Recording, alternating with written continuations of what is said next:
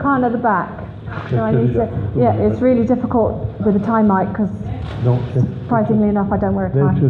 Yeah, that's great, I can hear that better. Thank you very much. Well, it's lovely, lovely, lovely to be here again and to see you all, and some faces are vaguely familiar. Last time I came here I was dressed in my summer dress with my sandals and it was absolutely roasting hot. And it's freezing, isn't it? Absolutely freezing, I can't believe it. Who thinks it's going to snow? I think it's going to snow. Now, one of the things I have to tell you is that if I ask you a question, generally I like a little bit of, I don't like heckling. Don't heckle me. Don't be shouting, get off, all that kind of stuff. But I do like a little bit of discussion sometimes, and a little bit of feedback, so helps me feel more secure. Okay, so you'd be doing me a favour, and also I know that you're still awake and you haven't fallen asleep. So I've got something that I feel that the Lord has said to me about this, just about this evening, that I should bring this evening. So we'll get onto that. But why don't we just pray for the Word of God now? So Heavenly Father, we thank you for your Word. And we thank you that your word is a lamp to our feet and a light to our path, that it teaches us the way that you want us to go, Lord. And Father, I just want to thank you for this church, and thank you for all of these hearts and minds that love you and are for you and are thinking about you. And Lord, I just pray that you'll bless us and feed us as we come to your word tonight, in Jesus' name. Amen. Amen. Okay, if you've got your Bibles, do you want to turn them on or turn over to John 21?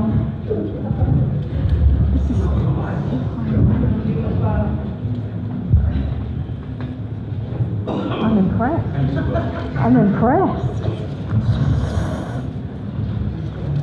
And there's nothing like flicking through the pages of the Bible, is there? There's nothing like it. John 21, yeah. Gospel of John, my favourite gospel, and I think it's one of the most touchy-feely gospels, and I love it. And there's loads of words in red, there's loads of words of Jesus in there, and John covers some stuff that the other three gospels don't cover. And I want to talk to you tonight about relationship. Now, I said to somebody, oh, I got some feedback, is that you, Lord? I said to somebody, I'm going to talk about relationship and love, and they kind of went, oh, as if to say, oh, not all that sloppy stuff. I'm not going to talk about, I'm going to talk about all sorts of relationship, mostly relationship with God, okay, and relationship with one another, because, I won't start now, let's be ordered, okay, and I'm going to do that. I might bring in the spirit of true relationship, I might bring in something of my story of the last few years, in the spirit of true relationship. But let's see kind of how it goes. So if we start at verse 15, you'll know this passage if you've been kicking around church any length of time. And it says, when they had finished eating, this is Jesus and the disciples, this is after the death and the resurrection of Jesus, before he goes to heaven, and he meets with his disciples several times. It's quite I think if I was to go back to a time in history, this would be the time that I'd love to go back to, because there's appearances of Jesus all over the place, and people are coming out of their tombs, and all sorts of things are happening. And, it's not kind of your normal run-of-the-mill stuff. And bearing in mind that the Jews had 400 years of nothing, and then all of a sudden, all of this stuff is going on. So, this is what's happening right now. And Jesus has appeared again to his disciples, and the story is that the disciples have gone back to what they know. They've gone back to fishing, because they didn't know what else to do. What else are you supposed to do when all your dreams are blown, and the person that you thought was going to be the saviour and was going to reinstate Israel and all that stuff, well, he's gone, so what do? Well, I go back to what I know, which is understandable. And so they've been fishing, and Jesus has met them on the beach, and he's cooked fish for them. Do you know, I hate fish. I can't stand it. I just can't stand it anywhere near me. If it's within 12 foot of me, I can smell it and it makes me want to gag. I just hate it so much. Is there anybody with me? Amen. Ooh, make a club. Okay. So perhaps a really good reason why I wasn't born in this era is that I'd have to go, no thanks Jesus, you're all right. I'll just have the bread. So verse 15 says, when they had finished eating, Jesus said to Simon Peter, Simon, son of John, do you truly love me more than these? Yes, Lord, he said, you know that I love you. Jesus said, feed my lambs. Again Jesus said, Simon, son of John, do you truly love me? He answered, yes, Lord, you know that I love you. Jesus said, take care of my sheep. The third time he said to him, Simon, son of John, do you love me? Peter was hurt because Jesus asked him the third time, do you love me? And he said, Lord, you know all things. You know that I love you. Jesus said, feed my sheep. I tell you the truth, when you were younger, you dressed yourself and went where you wanted. But when you are old, you will stretch out your hands and someone else will lead you where you do not want to go. And Jesus said this to indicate the kind of death by which Peter would glorify God. Then he said to him, follow me. Okay, we're going to finish there. And the next bit is a great sermon on comparison. Never heard anybody preach it, but it deserves to be preached. But we're just going to stop there. Talking about relationship, I heard the story of a man who lost his wife. His wife died after many happy years of marriage, and he was quite lonely, so he thought, I know what I'll do, I'll get a pet. I don't blame you because it's getting on my nerves too. Is that better? Okay. What I'll do is I'll get a pet because I'm kind of lonely, so I'll get a pet. Okay? This is a joke, by the way. If you've heard the punchline, don't spoil it. All right. So I'll get a pet. And so he went to the local pet shop, and he said to the man behind the counter, look, I've lost my wife, I'm really, really lonely. I was wondering if you had any parrots in store, because they talk and they're good company, a bit like having a 3-year-old continuously for about 100 years, but they might be good company. And so the man in the pet shop said, sorry, I'm all out of parrots, he said, but I'll tell you what I have got. He said, I'll do you a fantastic deal on, because he came from Essex like me, I'll do you a fantastic deal on centipede. And the guy said, a centipede? And he said, yeah. He said, I've got these amazing centipedes in. He said, what they are, he said, they're specially bred and trained that they'll do whatever you want them to do. So the guy thinks, oh, this is just going to be like having my wife back again. No, that was an add-on bit. So the guy thought, oh, that sounds really, really great. So what I'll do is I'll buy a centipede. So he thought, let's give it a go. So the guy in the pet shop said, all you've got to do is you've got to make him a nice comfy bed somewhere in the house so that he knows which is his space. That's all he's going to want is this. So basically he takes this centipede home and he makes a nice little bed beside the kitchen door and nice and comfortable, and the centipede goes in and he sniffs and he sort of crouches himself down and he says, oh, that's great. And the man says, okay, thinks, okay, let's give this a go. So he goes in the kitchen and he says, I'd really like a good cup of tea. So the centipede goes, right, and he gets up, climbs up onto the worktop and makes him a cup of tea. By now, if I hadn't told you that this was a joke, you would have clicked, right? And so he makes him this wonderful cup of tea, carries in the mug of steaming tea into the man who's sitting in the lounge, and the man thinks, oh, this is amazing. So he thinks, right, well, I'm going to try this out again. He says, I think I'll go up for a nice shower now. Centipede goes, right. Crawls up the stairs, takes him a while, but he crawls up the stairs and he goes in the shower bathroom. You have to suspend your reality, yeah? You've got that? So he goes into the bathroom and he turns on the shower and there's this beautiful hot shower, and he turns on the radiator and he puts a big fluffy towel on the radiator, and then he leaves it a couple of minutes and he goes back down the stairs again and he says to the man, okay, you can go now. And the man thinks, this is amazing. I can see a few of you, you're going, where can I get that centipede, aren't you? And the man thinks, this is amazing. So he says to the centipede, right, he says, whilst I'm up in the shower, will you go to the shop? Oh, maybe I shouldn't have told this joke here.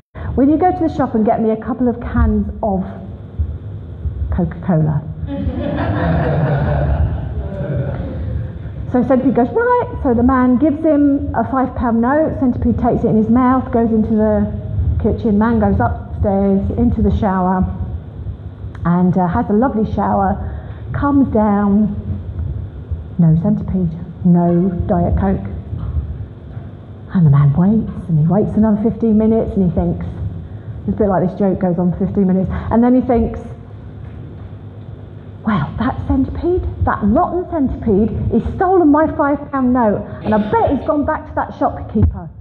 And he goes into the kitchen, and there's the centipede sitting beside his bed, where all his belongings are, and he says to the centipede, what are you doing? Why haven't you been round the corner and got my Coca-Cola? And the centipede says, hang on a minute, give me a chance to get my shoes on.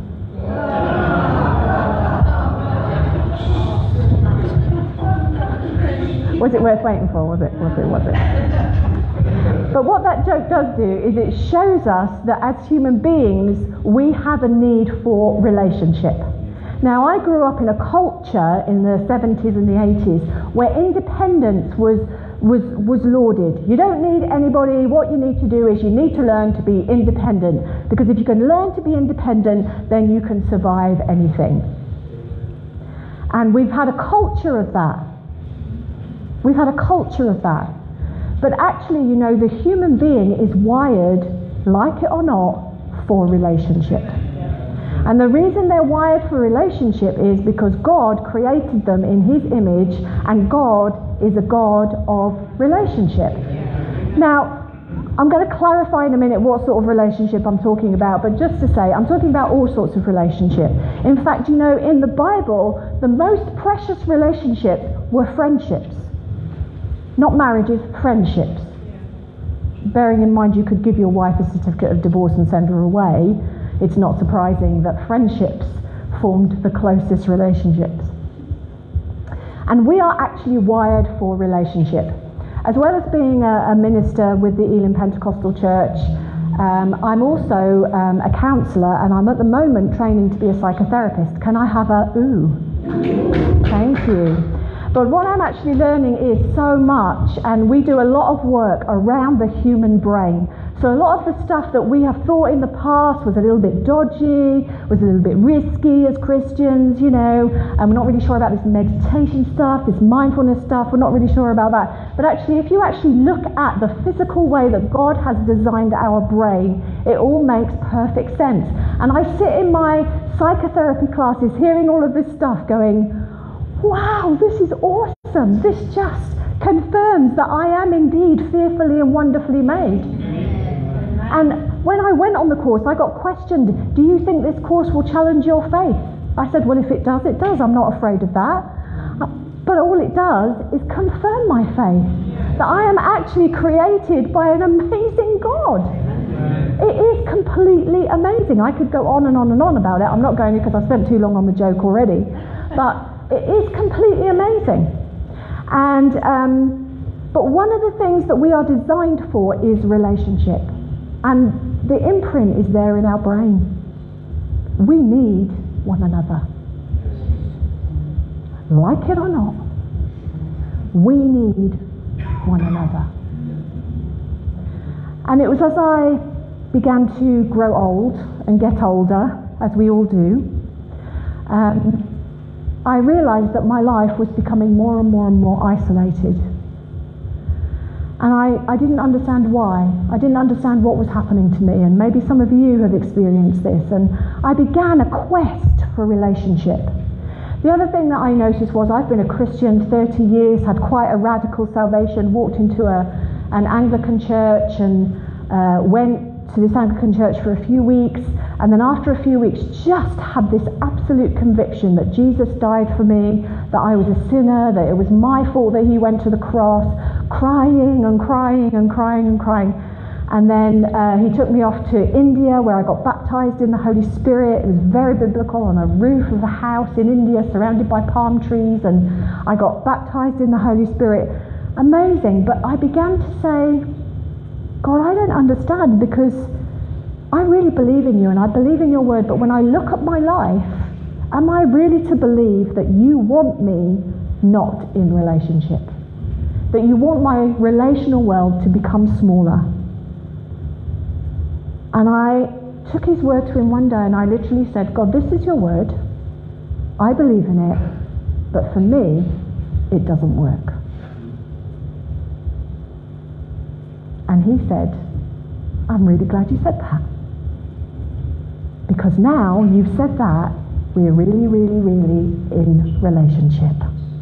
You're not pretending anymore. You're not coming and telling me how grateful you are for my word, which I am. But you're actually saying, sorry God, this doesn't work for me and I don't understand. And that's a real relationship. That's a genuine, authentic relationship. And I've been in relationship with God for, like I say, 30 years, and I would say I had a relationship with him. I have a relationship with him, but it has just soared. But it hasn't all been happy. But it hasn't all been happy. It's been difficult, to be honest with you. So we know that God is a God of relationship, don't we? If we look at, the Bible, we see God in relationship with himself, the Trinity, Father, Son, Holy Spirit. If ever there's a signal that God is a God of relationship, we could just stop right there. Weird, huh? In relationship with himself. Well, you might say that, but if you study psychotherapy, you begin to understand the Trinity and the parts a whole lot more. It's fascinating. But there's a model for us. Then God in Genesis, what does he do? He creates humankind. Why?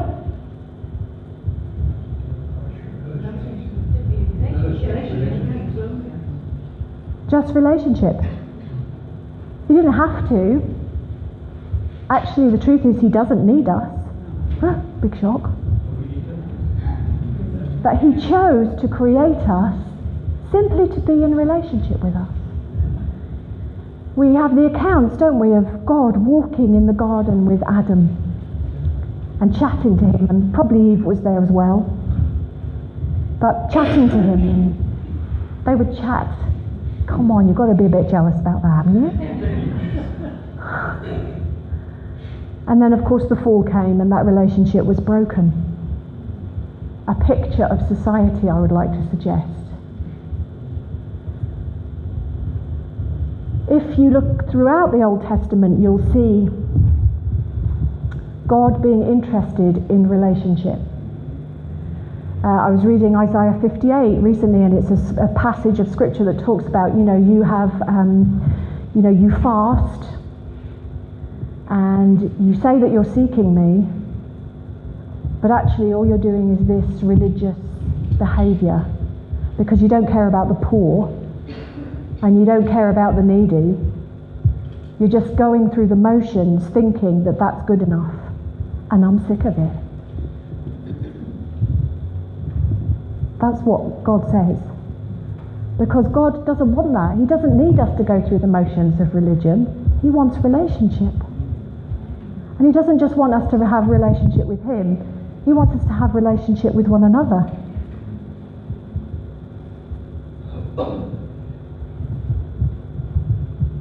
And so we see it all the way through the Bible. Relationship, relationship, relationship, relationship, relationship, relationship. If I can concentrate on my relationship with God, if I can concentrate on being in relationship with him, everything else will fall into place.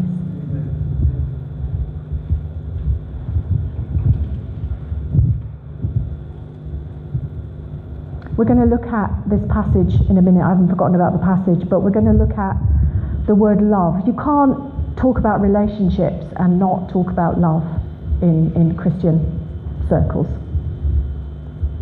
But the first thing I want to do is introduce you to a guy who I think you'll love, called Martin Buber. I always get his surname wrong. Now, Martin Buber isn't alive anymore. Martin Buber was a philosopher. Okay, don't turn off, just wait. The great thing about Martin Buber was he was a Jewish philosopher. And he was very interested in the dynamic of relationship. He's one of the foremost people who's ever written on relationship. And he introduced this concept of an I-thou relationship. Has anybody ever heard of that term? Okay. An I-thou relationship, or an I-it relationship.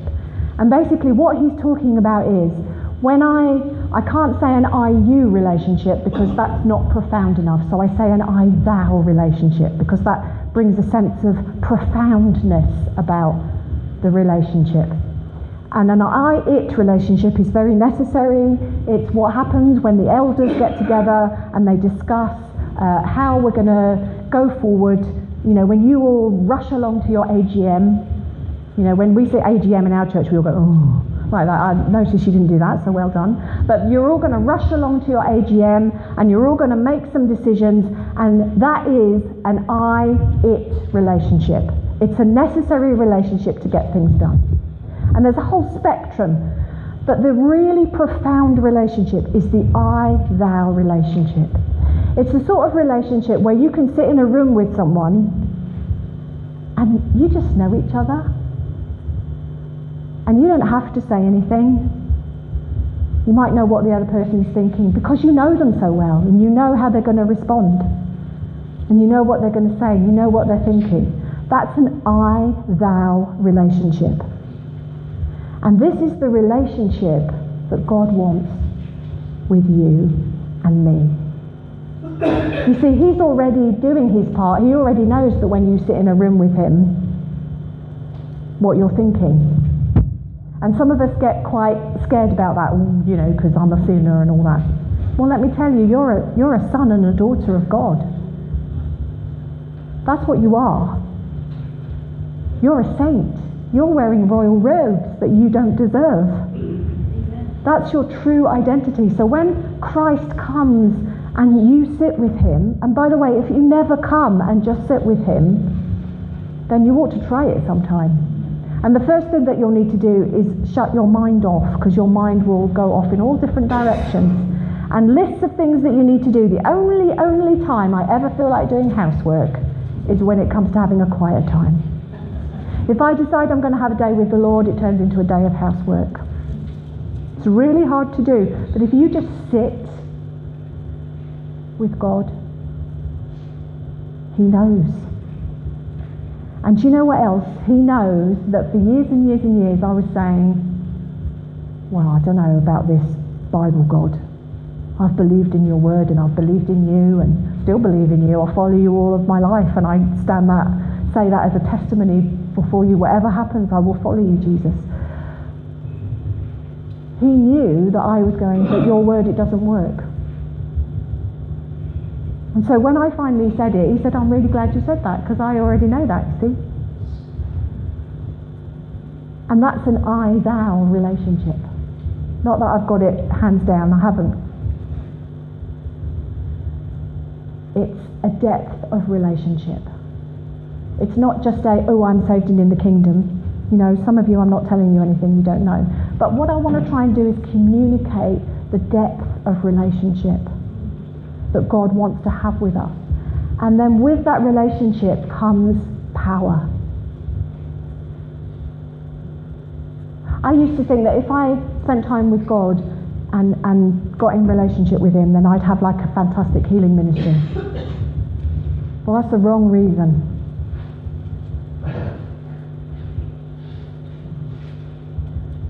Let me tell you, God knows what you're thinking. When you come in here and you say, hello, how are you? Praise the Lord, isn't it all great? God knows. He knows. The difficulty is that there should be some other people in your fellowship who know too. Because I should be having I-thou relationships with people in my fellowship. Because God puts us in a family for a reason. Not so that we can all come in and show off, pretend how spiritual we are, and that we don't have any questions or difficulties about, God, why doesn't your Bible work for me? Oh, but praise God, hallelujah. Yeah, I can still say praise God, hallelujah. In fact, there were many months where I couldn't say praise God, hallelujah. Where we would sing songs about how God is faithful to his promises, and I'd sit there and think, no, you're not.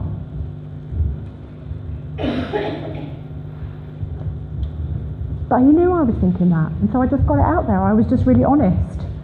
And let me tell you, it caused the biggest breakthrough in my life ever. The healing journey I have been on is incredible. And let me tell you, the only person who wanted me to stay in that place was the devil. Because it's in being honest and getting out there and getting real with God that the strongholds that the enemy planted in my life that I knew nothing about, they've been broken down. You see, the relationship is so important. We talk very often about the relationship between husband and wife, spending time together, blah, de, blah, de, blah, de, blah. It's all true, it's all right, it's all God, good. And why is that? And it's all God as well. But why is that? Because if I'm going to have relationship, I've got to be real. I've got to be open, but that doesn't mean that I come in and I share my heart with everyone in the church. It means that I pick someone that I can trust. You know, the Apostle Paul, he wrote to one of the churches, it might have been actually in Timothy, where he said, pray for me. Pray for me that I can still have the courage. This is what he was saying. He was in prison, that I can still have the courage to preach the gospel. Pray for me. But yet we think that the really spiritual thing to do is to come in and go, no, I'm fine, praise God, hallelujah, everything's really, really great. Unless I have something acceptable that I can tell you about. And it stinks. It absolutely stinks. Because God is interested in relating. So let's go back to our scripture. You know that Peter, this is Peter being reinstated, and he's just coming back from denying the Lord. I mean, you know, that's a biggie, isn't it? Is it? Yeah.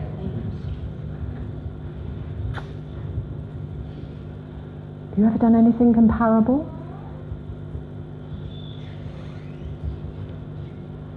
But God always restores. He always restores. He's not interested in condemnation. He's not interested in casting you out of his presence. He's not interested in any of that. He didn't die for that. He could have done that without dying. He's interested in restoration, in promise, in future, in all the wonderful things that he prophesies over you. And so some of you will know that when Jesus asks Peter, do you love me? He uses two different words. Some of you know this? So the first two times he says, do you love me? The word love, he uses the word agape, yeah. He uses the word agape. And this word is the highest form of all of the four types of love that you find in the Bible. It defines God's, listen to this, immeasurable, incomparable love for humankind.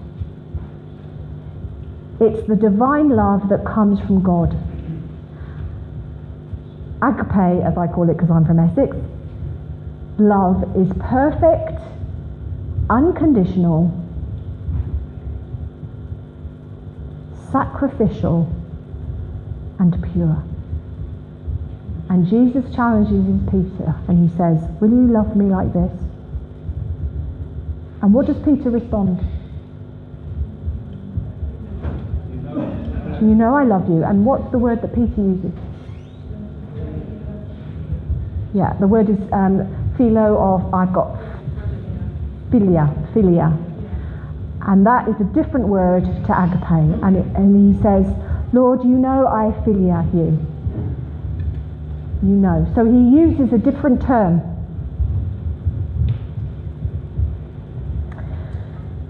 And the word philia is a type of intimate love in the Bible, and this is what my notes say, that most Christians practice towards each other. The Greek term describes, listen to this is how we should be relating to one another, the powerful emotional bond seen in deep friendships. When Jesus said, people will know that you're my disciples by the fact that you do loads of evangelism. No. He said, people will know that you're my disciples by the way that you love one another. This is what he was talking about. The way that you have those deep, meaningful friendships. Friendships? It's not eros. It's friendships. And that's how the church should be. But again, you can't put a should on this. You can't put a relationship tag on this, because that turns it into an I-it relationship, not an I-thou relationship. It's got to be genuine. And there are some people in the room that you know better than other people. And that's really good. But it's by the love that we show for one another that people will know that we're Jesus' followers. And then when they come in and we show them that love, not just for 10 weeks until they get their lives right, but unconditionally, deeply, whatever, I'll be with you. I'll take your hand and I'll run with you. I'll run this season with you. I'll run this bit of the race with you. That's how we should be. That's why the disciples spent times in each other's houses and sold their fields and all of that kind of stuff. So Peter returns Jesus' agape with philia. And he's saying, Lord, you know that I love you. You know that I have a deep bond with you. And a lot of us are there, aren't we? We have a deep bond. And then the third time, what's the word that Jesus uses when he says, Peter, son of whatever, do you love me? What's the word he uses? Philia. So he stops using agape and he starts using philia. And then the command is the same. The command, the call, the mission that he's going to give to Peter, that he is giving to Peter, is the same. Whether Peter can match up to agape or whether he can't. The mission is still the same. You're going to be head of my church. You need to feed my lambs. You need to feed my sheep. Peter, I'm giving you this commission. But Peter can't say, Lord, I agape you. And do you know what's really great? There's two things that are really great. The first thing is that Peter's really honest about this. Probably because he's learned his lesson back here, where he said, Lord, I'll die with you. I'll go to the cross with you, and then he didn't. So he thinks, oh God, well, I might as well be real then. And he says, Lord, yeah, I do love you. You know I love you, but you know I'm not quite ready for unconditional, sacrificial love, don't you? But the commission still comes.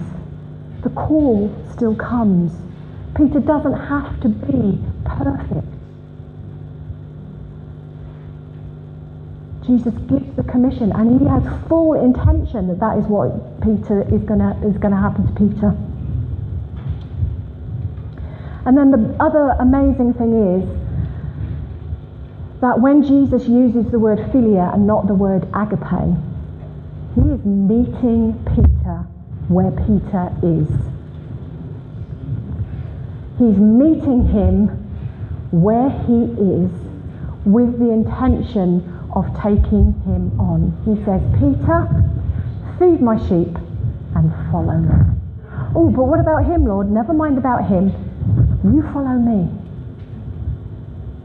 There's a sense of movement. I'll meet you where you are because you've been real with me, so I can. And let's move on. There's a statement of intent. And in fact, we see that even stronger in the last verse that I read, where Jesus prophesies to Peter. And he prophesies the way that he's going to die. Great prophecy, thanks Lord. But he's prophesying a whole lot more than that. He says, when you get older, people are going to take hold of you and they're going to tie you up and they're going to take you where you don't want to go. And Scripture says that was prophesying the sort of death that Peter would die to glorify Jesus. And that's agape. And Jesus was saying, I'm going to take you from Phileus to agape. You can't do it right now. But in our relationship, in your acknowledgement of where you are, I'm going to take you from Phileus, and one day you're going to be in agape. You're going to be where I need you to be. But the call is still there. Actually, what made the difference to Peter? What made the difference to him? The Holy Spirit. When Peter received the Holy Spirit, he stood up and he spoke boldly, didn't he? And he never stopped. Well, there were some issues around, like should Gentiles be saved and all of that kind of stuff, and he got into some of that muddier waters, but actually he never stopped. He never stopped. You see, Jesus says, I'm going to meet you where you are when you're honest with me, and I'm going to walk with you to where I need you to be and where I want you to be. And actually probably where you'd like to be too. So all of those things that you say, God, I can't do it. I just can't do it. And we put a lot of stock in Christianity in, praising God when you don't feel like it, and that's absolutely right. But I've got to the stage where I say, God, I know I need to praise you today, but I don't feel like it. So I'm going to make the effort, but will you help me? Will you take me from where I am right now, and will you bring me into the courts of praise? You see, there's an honesty. God, I don't feel like going to church tonight. I said to Avisha, honestly, why would you have church on such a freezing cold night? There'll be nobody there, so well done.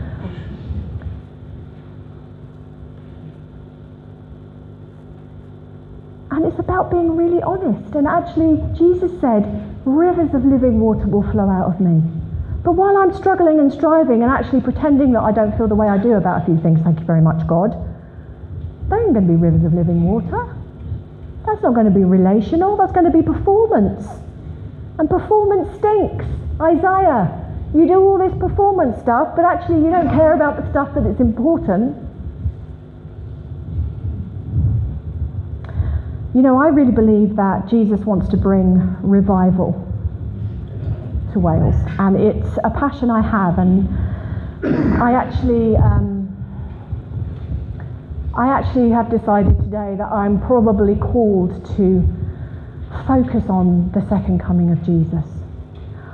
We sung a song this morning in church. Now what I'm going to share with you is probably going to shock you, but don't let it shock you, okay, because I'm not going to go and do anything stupid.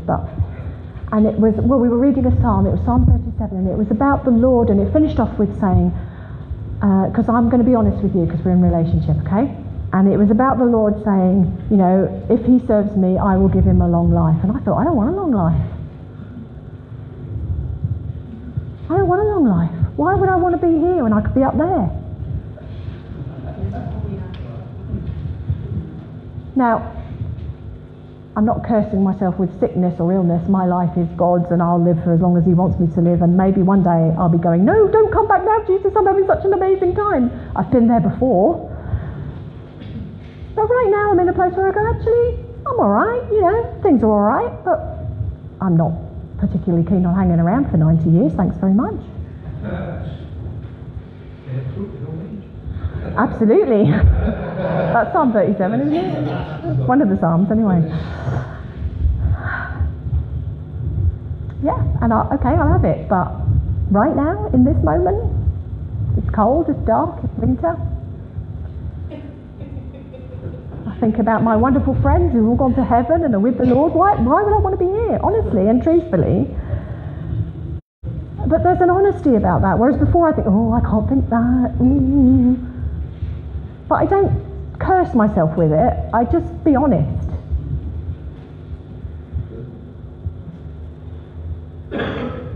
And I will say it.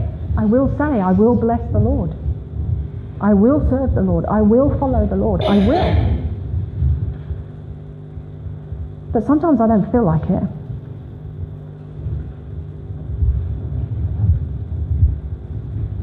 And I'm honest with God about that, and He helps me. And isn't that what it's supposed to be about? But do you know what else? We're meant to help one another as well. Yeah. Isn't that exciting? Exciting? If I do really well. Yeah. We're meant to help one another as well. So when I say, oh, I don't want a long life, Havish will say, oh, don't be ridiculous. I need you, don't go anywhere. I love you. Yeah? We cheer one another on. But if we're not honest, we can't do that. We all just live in our little isolated bubble, which is exactly what the world does. And it gets us nowhere. We're sick of it as a society. We are sick of it. The church needs to be different. And I believe it's when we gather in and we decide that we're going to take the risk and have that quality of relationship. Now, again, I say to you, that doesn't mean that you go splurging your stuff to everybody, okay? It means that you pick one or two people. I could have told you much more about my story, but I've chosen not to because we're on live stream. So you're under control, you have control. Okay, so how should we respond? Because we do need to finish. So I wonder if there's anyone in the room and right now you're feeling, well, actually I can't stand this person in this church and I can't stand this person in this church and I wish they'd all just get lost. I'm not going to ask you to go and speak to the people that you hate and ask for their forgiveness because I don't actually think that's right. I don't see that anywhere in Scripture.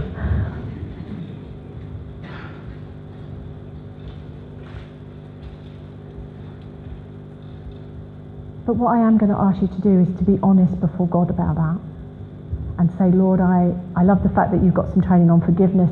You know, forgiveness is one of the most healthy brain things that you can do, scientifically. But forgiveness can take time sometimes, and you've got to be honest about that. Oh, yes, I've forgiven you. 2 days later, oh, I need to forgive you again.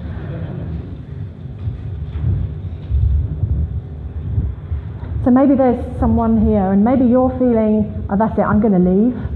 I've had enough, I'm done, and actually God doesn't want you to. What He wants you to do is draw close to someone and build a relationship. Maybe you're one of those people like me. I used to be like this, who says, oh, wherever I go, I just get rejected. People just reject me. No one's interested. No one wants to know. The challenge to me has been, well, start reaching out then. And not reach out and give yourself, but look for some genuine friendships and relationships. Make yourself vulnerable with someone.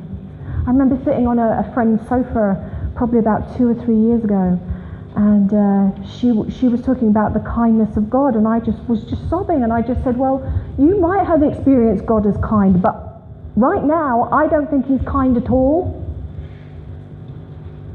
And she just sat with me in that, where I was in that moment. And it was her sitting with me and just accepting me in my brokenness that actually enabled me to move on from that place. Whereas if I'd have hidden it, said, oh, I can't say that, who knows, I might still have been there. So I've been really honest. You probably won't ask me to come and speak again, but there we are. So why don't we just pray?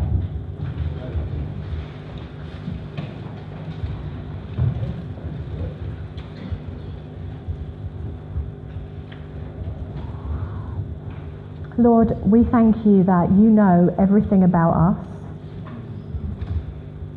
Your word says that you know when we sit down and when we get up and when we sleep and when we're awake, and you know every thought and every word on our tongue before we even speak it. And I confess, Lord, that in the past I've seen that as,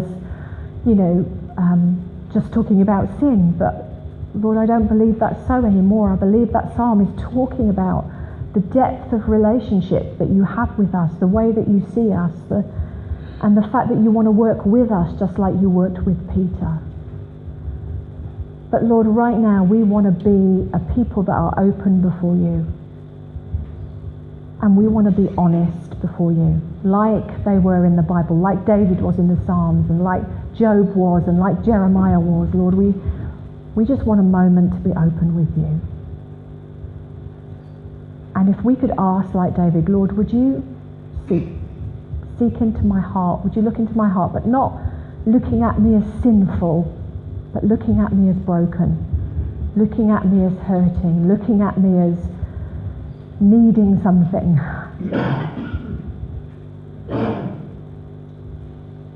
Lord, what we're going to do is we're just going to take a moment. I'm just going to give you a moment just to pray a prayer, your prayer with God.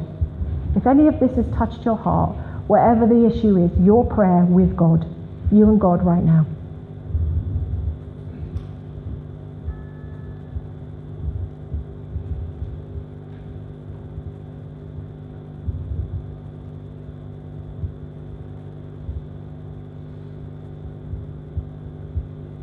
And Father, I thank you that you hear the cries of our hearts. And you're pleased and, in a sense, relieved when we're honest with you about those things. And I thank you.